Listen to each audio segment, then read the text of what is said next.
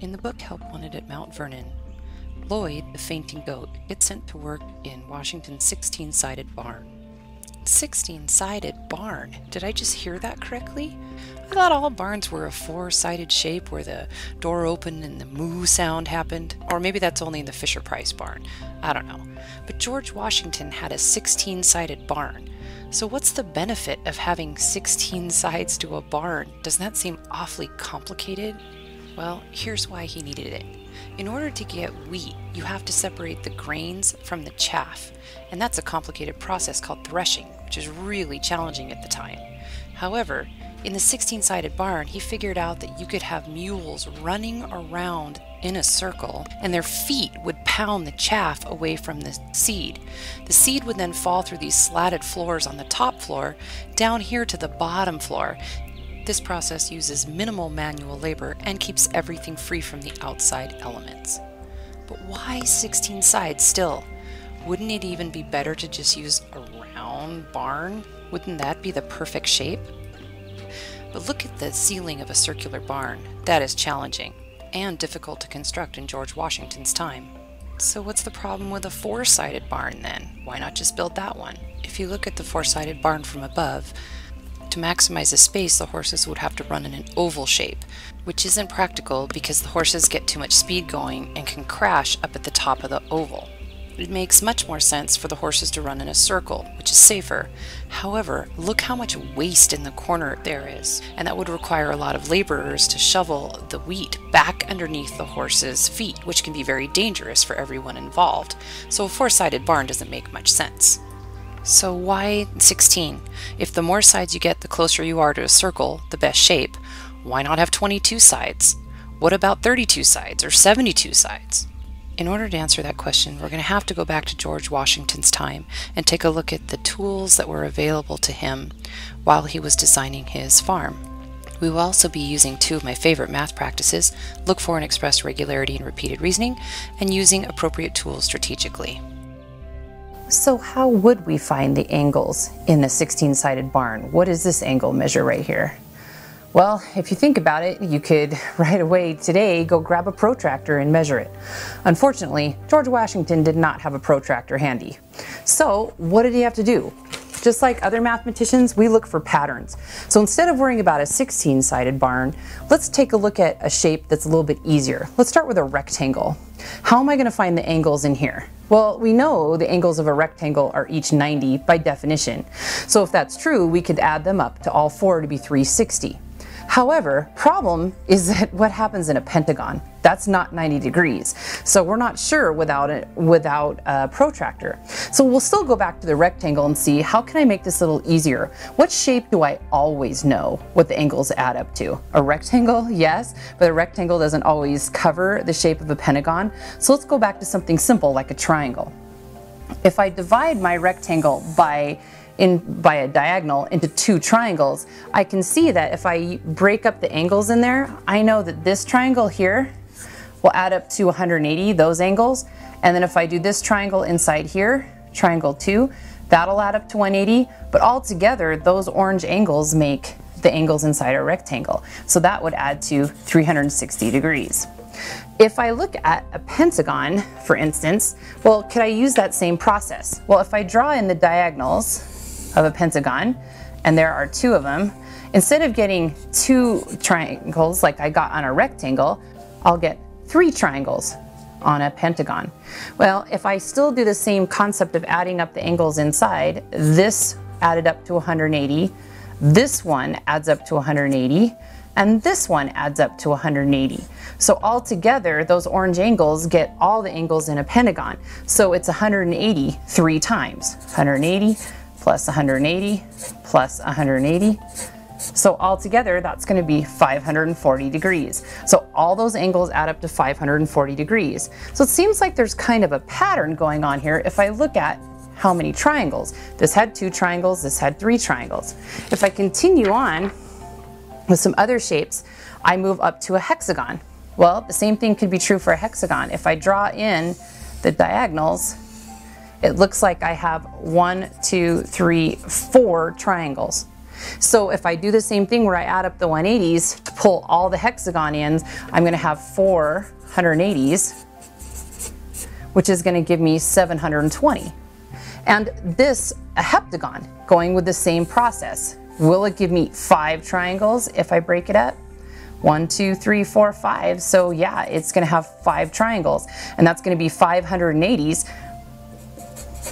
And instead of just adding it over and over, I'm going to multiply it to get 900.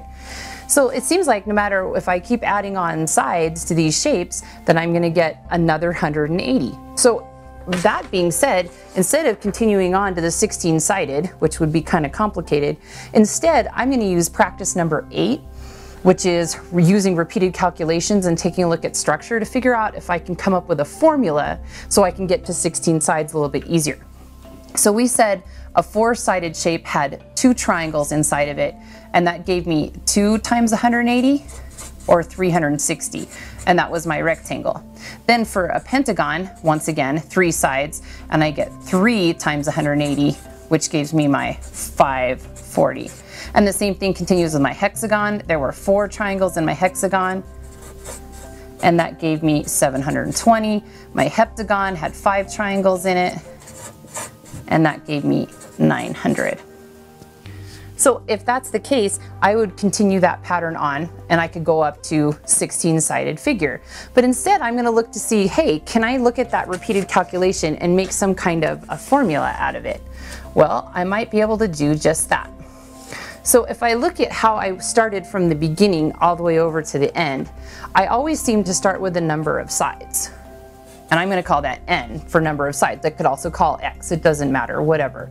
And that would represent this column. But to get to the number of triangles, it seems that the pattern is no matter what, because they keep going up by 1 each time, but there's always 2 number of triangles less than the number of sides. So I would say, noticing that this number kept repeating over here, that the 180 is a constant and doesn't change. And how do I get from here to here? Well, I subtract 2. So we would say no matter what your sides are, subtract 2, and then you take that whole number and multiply it by 180. And that's going to give you the total degrees inside your shape.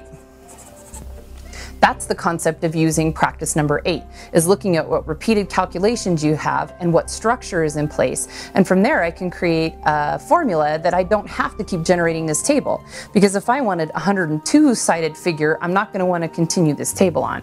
So I'm going to use this pattern to help me calculate and say, okay, well, if that's the formula I'm going to use, what is my 16-sided figure? Well, I'm going to subtract 2 to get the number of triangles, and take the number of triangles times 180. So 14 times 180, and I'm going to get 2,520. And that's going to be the total degree measure of angles inside. Well, so how does that help me? Back to George Washington's 16-sided barn. Now that I know it, all of the angles add up to 2,520, I don't know if that really helps me a whole lot. So why 16 sides? Why not 22 sides? Why not 32 sides? I mean, because that gets us closer and closer to a circle. Why 16? Well, let's take a look then. If I know that these shapes, and what's so interesting about the shapes that we were using earlier, is there's something particular about them. These shapes here are called regular. And regular shapes mean that they have equal angles, all their angles are the same, and all their sides have the same length. So if all the angles add up to 900 and are all exactly the same, you divide by the number of sides to get one angle measure. Well, that being the case, I would divide this by 16 to say what is one of those angle measures. And it turns out it is 157.5. Okay, so let me take that information forward and see how that would help me. So one of the angles in that 16-sided barn is 157.5 degrees. Well, once again, I still don't have a protractor. So what? How does that help me? How am I going to get a 157.5 degree angle? Well, first of all, I can start with 90 and see what a 90 degree. Right now, I'm just going to use the corner of this piece of paper to give me my 90. However, back in the day of George Washington, how do you know that the paper is exactly 90 degrees? Well, you can use a little trick by one of our famous mathematicians, Pythagoras, and say, Pythagoras, how would I know if I have a 90-degree angle? Well, you can make a 3, 4, 5 length triangle, 3 inch by 4 inch by 5 inch, or 3 feet, 4, 5. So a lot of people at the time had a 3, 4, 5 rope. And if you want to look at that, you might want to take a look at Pythagoras to see how he did it. So here's a 90 degree, and if I subtract off 90 from this angle, I still have some ways to go. That's not going to help me very much. Well, if I cut a 90 in half, I can get a 45-degree angle. So once I have my right angle, I fold it in half, I cut it, and now I have a 45 to go with that. So this is 90, this is 45. Subtract off 45 here. But that's still not all the way there. What happens? What do I have left? A 22.5-degree angle. Well, interestingly enough, if I cut 45 in half, I get 22.5. So I take another 45 from the 145 I'd cut off and cut that in half, and I get my little 22.5 angle measure here. So here's my 22.5. Past that, it's really hard to cut the paper in half, but this is a 157.5-degree angle, and that would be able to measure all the angles, each angle going around. And that's how people in George Washington's time came up with it, and that's why they used a 16-sided barn rather than 22 sides or 52, because they aren't divisible by 90 in any way.